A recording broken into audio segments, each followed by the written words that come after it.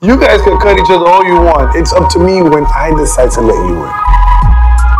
I've had a woman completely flash themselves to try to get inside. I didn't let this group of guys in, and then they came back and they're throwing eggs. If you're in the area, stop by, come say hi. Just don't dress like a fucking Santa Claus or an elf. What's wrong with you? Humans are very animalistic. The group mentality comes into play on nights where everybody in the city wants to go out. You can feel it, and so you know that some shit is probably gonna go down. Do you ask how my night is? Don't tell me what your dad does for a living. Their name is usually like Hunter or Chad or some shit like that. If I ask you for an identification or a piece of ID, please don't put it up in my face like I can't see. Do not talk about the weather with me because I'm fully aware that it's either raining or snowing. Don't piss on the floor. There's a bathroom. Do not throw up in the corner or anywhere in the bar and expect to remain in there. Don't walk up to me and tell me, but it's my birthday. It's literally like 350,000 people born every day.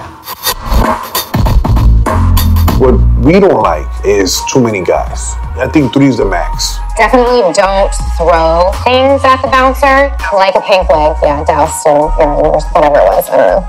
It was what? Don't use me like I'm Dr. Phil. Keep it short. Keep it direct. Do not try to touch a bouncer, period. Don't be loud. Yo, my man, what's up? Woo!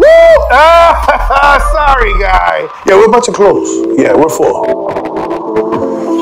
If you're in line, I see you. A lot of them try to do the puppy dog eyes on me. Don't do that. I've had people try to tip me a Snickers bar. And I always like a nice compliment. Like if my hair looks extra nice, like, who can tell me my hair looks nice?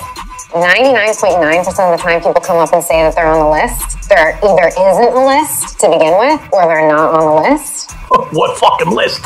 If you show me the list and you're on it, hell, I'll let you in. I might even buy you a couple of rounds. I want to see this fucking list. Don't drink on the line. For some reason, everyone thinks that New York is actually New Orleans. Don't push. You're gonna get in. Our ice cubes ain't gonna melt. Most of the bars or clubs I work for, they don't want you to come in looking like you just rolled out of bed. You are not getting inside with motherfucking sneakers. If you went to Foot Locker 20 minutes ago and they're fucking crispy as fuck, no sneakers, my man. I don't like sweatpants because it's not Netflix and chill. Like, you're literally going out to be a social person.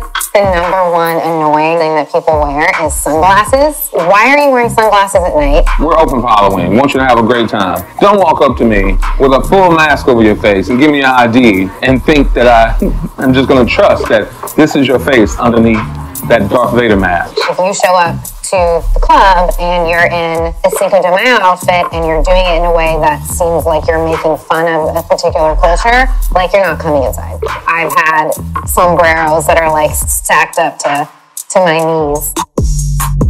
Spotting drunk people in the line is like a huge part of your job. We all know the world spins on its axis. Just because the earth is rotating doesn't mean that you need to walk to me doing pirouettes. Eye contact. I try to look at you and you're looking at the top of my forehead first and it slowly catches my eyes.